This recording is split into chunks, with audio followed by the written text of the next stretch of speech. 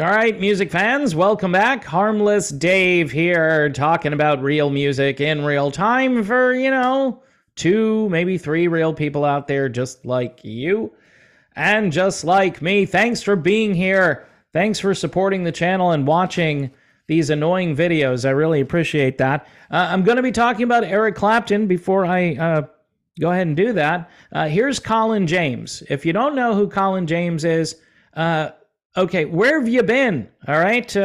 This album came out, I believe, like 2 years ago now. It's called Open Road. Phenomenal guitarist. I was introduced to Colin James back in my early radio days where you could play music like this on rock stations. Yeah, mainstream rock stations would play Colin James. And we were playing a tune called Why'd You Lie? Why'd You Lie? And every time we play that song, the phones would just light up.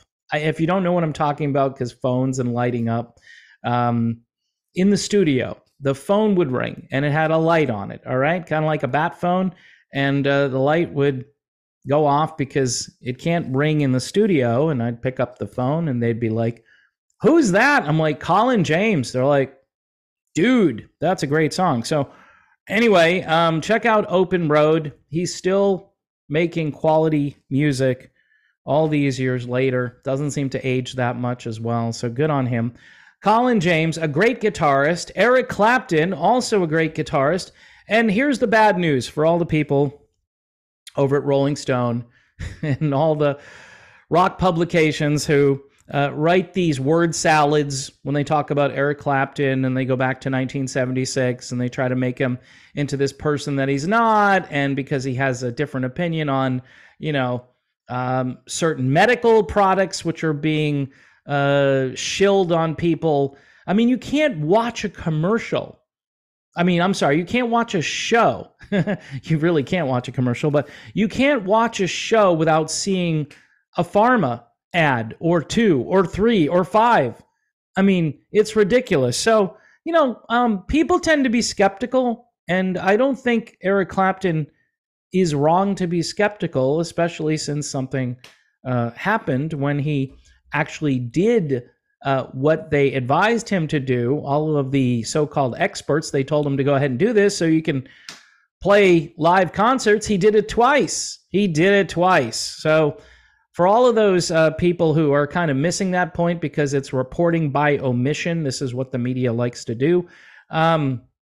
Eric Clapton did go to CVS twice. All right, maybe not CVS. I'm thinking he had somebody maybe show up and administer the wonderful, safe, and effective potion that he took, and then all of a sudden he couldn't feel his hands. Well, it was one of the things that happened. So in any event, this is bad news for all of those people who are rooting for Eric Clapton to just retire. It's been announced that Eric Clapton will be out there in 2024. That's pretty amazing. Eric Clapton has announced 4 concerts in France in 2024. The shows announced on November 13th, which was yesterday, will follow a brief tour of the UK and Ireland that were revealed last June. Clapton, who turned 78 on March 30th, had a fairly busy 2023 schedule with a residency at the Budokan in Tokyo, Japan in April, a pair of tribute concerts that he organized for Jeff Beck that were held on May 22nd and 23rd at London's Royal Albert Hall. By the way, Jimmy Page was invited to that event.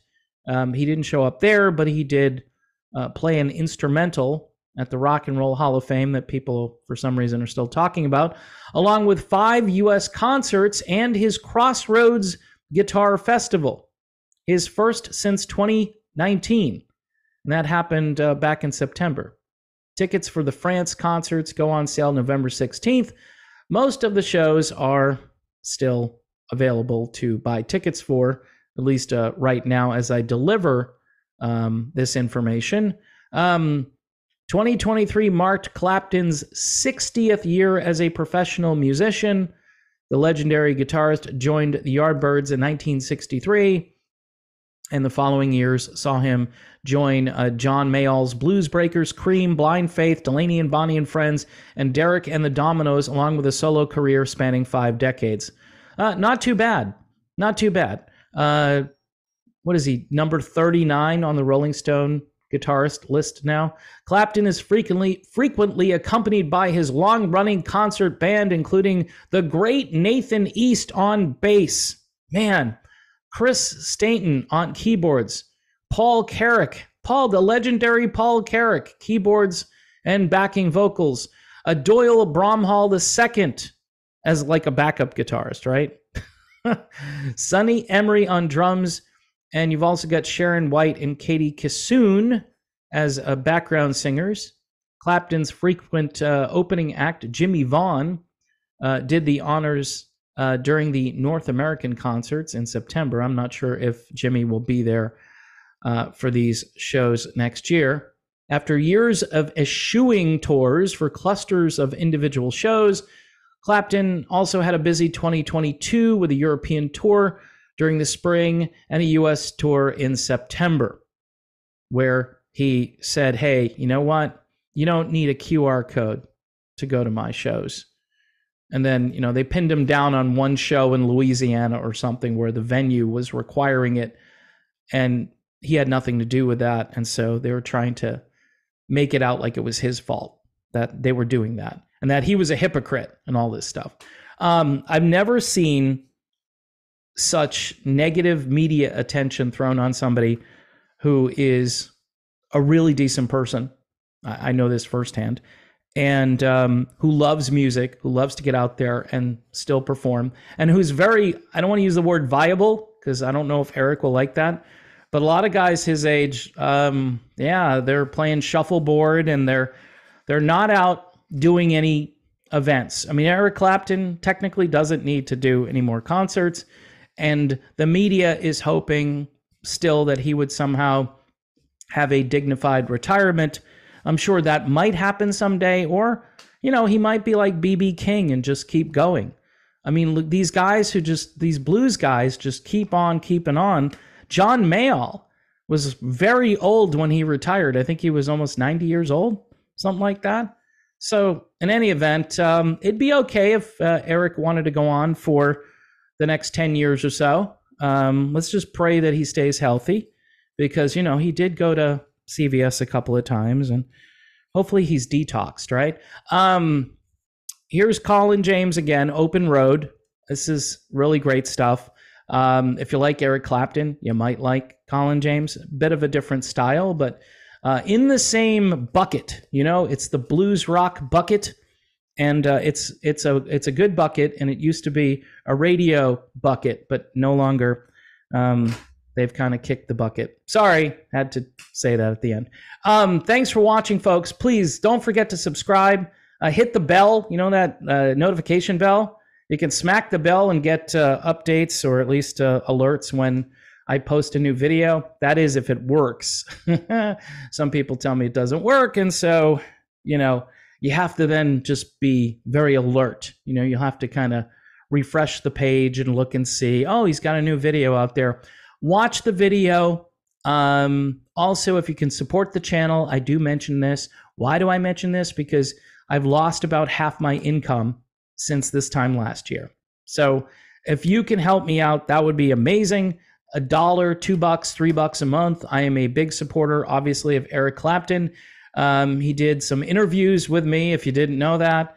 That's why I said I kind of know this from a personal standpoint, because I know Eric Clapton, all right? And a lot of people say things about Eric Clapton and they have no idea who he is. So it's sad.